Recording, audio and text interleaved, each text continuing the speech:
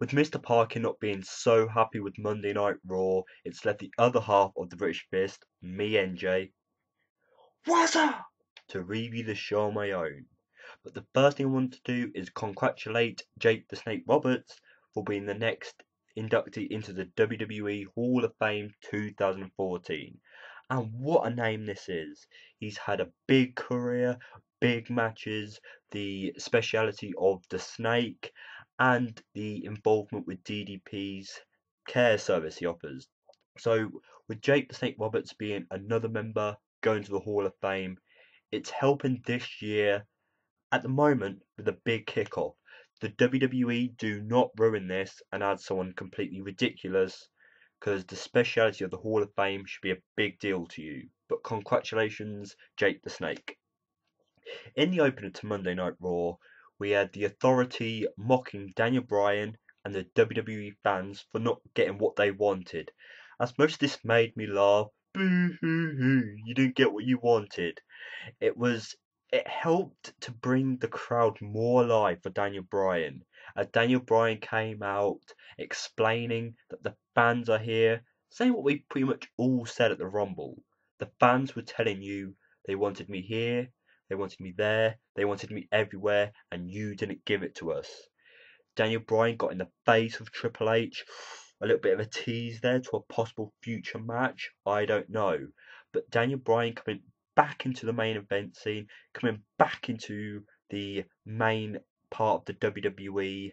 I like the idea because the fans obviously are telling the WWE he should be there and staying there, even if he's not chasing the WWE World Heavyweight Championship. But this brings out Triple H's backup, which is still the Shield apparently, and this then brings out Sheamus and John Cena to set up the main event. So the opener accomplished what it needed to, but is Daniel Bryan trying to make his way into the Breakfast Club, which is basically the top guys of the company who are always going to be used in a strong place?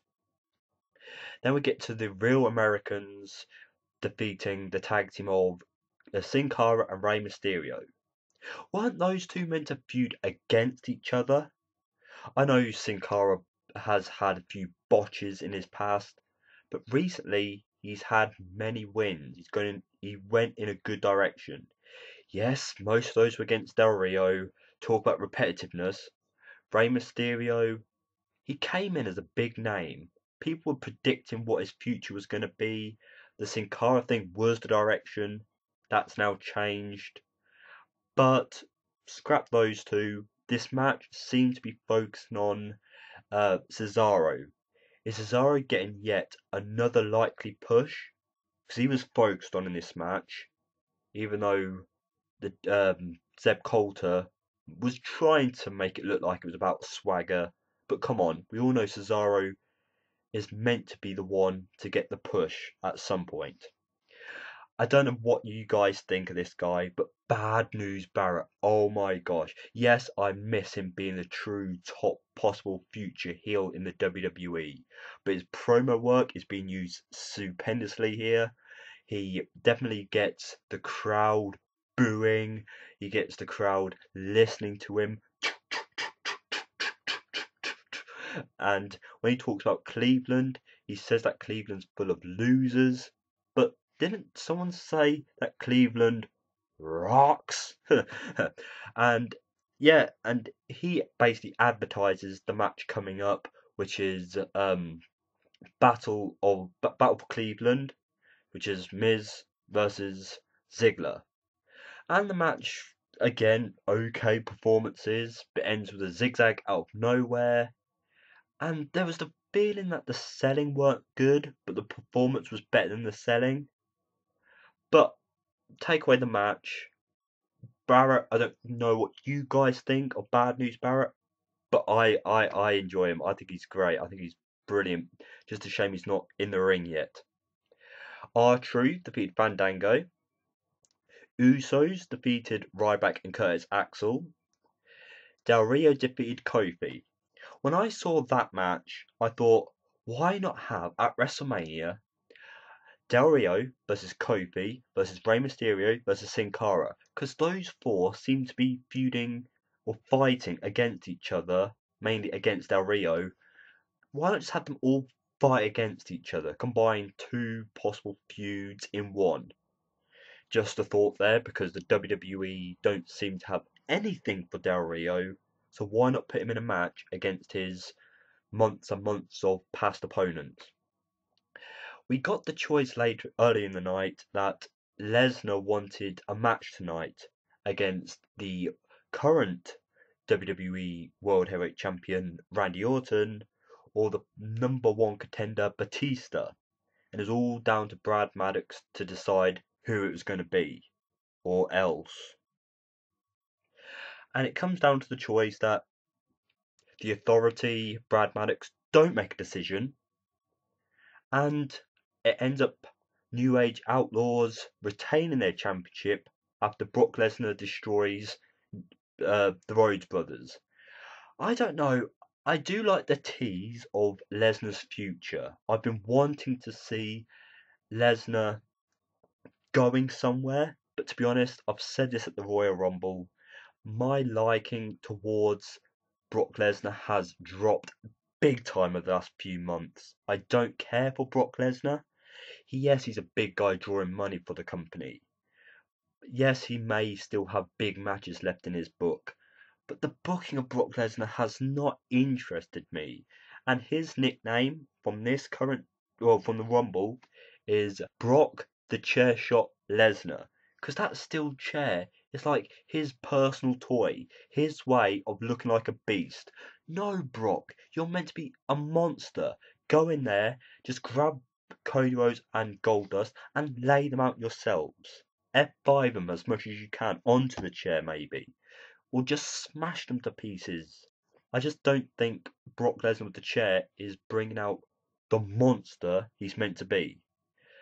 And just a question before I move on from this: who would you rather have seen Brock Lesnar face on Raw? Batista, Randy Orton, or both? And then we get the 8 Divas tag match, which I really don't care about.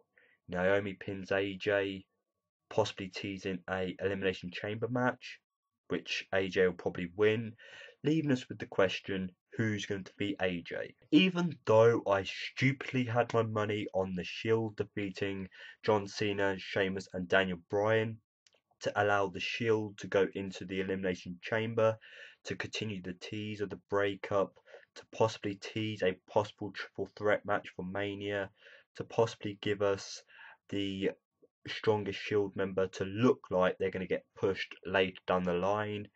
We have the Wyatt family interfering and costing the Shield the match, which basically means, even though it's a disqualification win, John Cena, Daniel Bryan and Sheamus will be joining Randy Orton in the Elimination Chamber. I'm quite disappointed in this, but it looks like at the Chamber for a filler match, we're going to get the Shield versus the Wyatt family. I guess you're trying to make as many matches as you can and early teases, early build-ups. So for that I give you credit for. It's just maybe, who would you have wanted to see in the Elimination Chamber? The 3 possible future Breakfast Club members, or the Shield, which I felt could have continued their breakup, the tease up of who the better Shield member is, the future Shield member, however you want to see it. I also felt that they missed out a possible backstage segment between CM Punk and Kane, who at the Rumble had a pretty much strong segment, but that was possibly missing. But overall, I don't think it was a bad Raw. Yes, things could have been done a little bit more differently, but we could say that about any show. People, share your thoughts Monday Night Raw in the comment section below. Tune in for the rest of the week, the Q&A, the TNA, the SmackDown, the NXT review, because there's more to come. And hopefully Mr. Parkin will be back soon. Till next time, people, goodbye.